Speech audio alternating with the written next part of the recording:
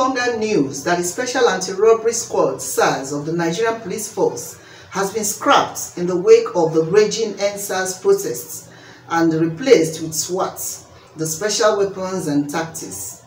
Here is all you need to know about the new outfit SWAT, as outlined by Inspector General of Police Mohammed Adamu in a memo which he sent to Deputy Inspectors General of Police, Assistant Inspectors General of Police, Commissioners of Police and Commandants of Police Colleges.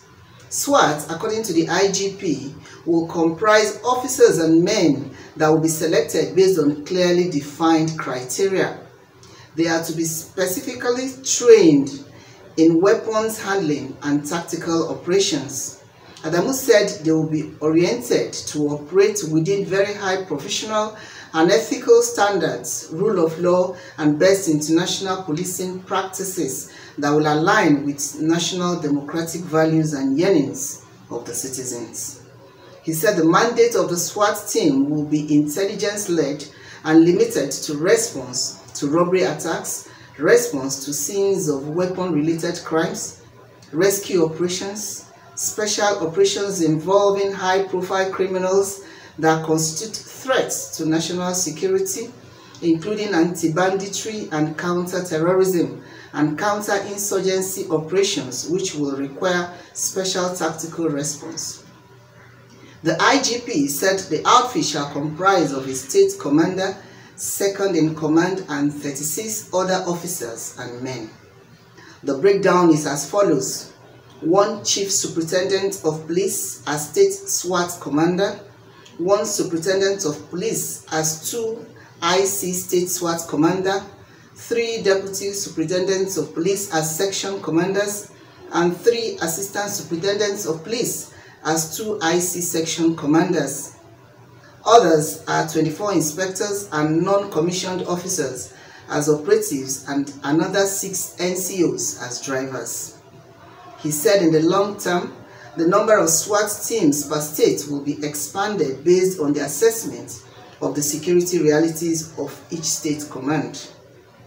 On the selection criteria, he said they must be between the ages of 25 and 40 years for operational elements and between the ages of 35 and 45 years for command elements. The IGP said they must have not less than 7 years policing service experience and be physically fit to withstand the rigor of SWAT training and operation. He said the physical fitness tests will include Cooper's tests.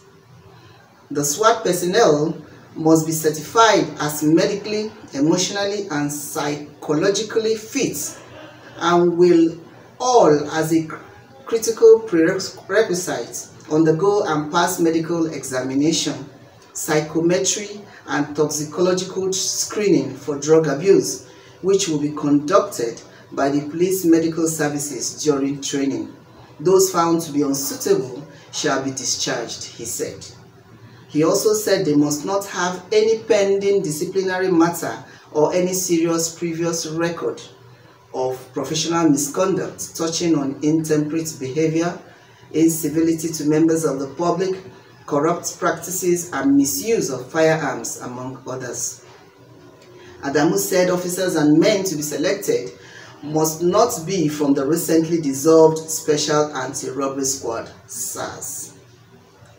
He said the Standard Operating Procedure SOP, which will act as a protocol that will regulate the processes, conduct, and operations of the SWAT teams, is being developed. He added that officers and operatives of the outfit shall be held accountable based on the extent of their compliance with the SOP. Adamu said the personnel will be kitted and specially branded uniforms, kits, and accoutrements. Under the new policy, no personnel will be authorized to use any uniform, kit, or accoutrements other than as approved for the outfit and officially issued to them. On no account must they also undertake any operation without the branded items. The details of this shall be contained in the Standard Operating Procedure of the outfit, he said.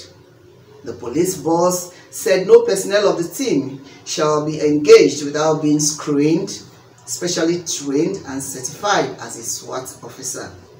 The basic training will be 3 weeks long and shall be conducted at the PMF Training College, Ila Orogun, Osun State, PMF Training College, Ende Hills, Nasarawa State, and PTS Nowatai, Rivers State, commencing from Sunday 18th October 2020.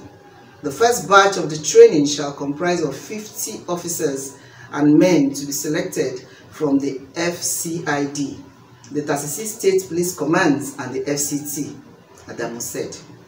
In order to facilitate the immediate takeoff of the newly approved MPF SWAT team, he directed the DIG, FCID, and commissioners of police in each of the 36 states of the Federation and the FCT to screen and select a total of 50 officers and men from each of their commands. He said the DIG, FCID, and each commissioner of police across all the state police commands are to arrange and transport the 50 selected officers in their respective commands to the training colleges for which they are scheduled. All the officers and men must arrive and document on Sunday, 18th October 2020 at their designated training facility, the IGP said. From Lagos, this is Tina Timothy, News Express Nigeria Television.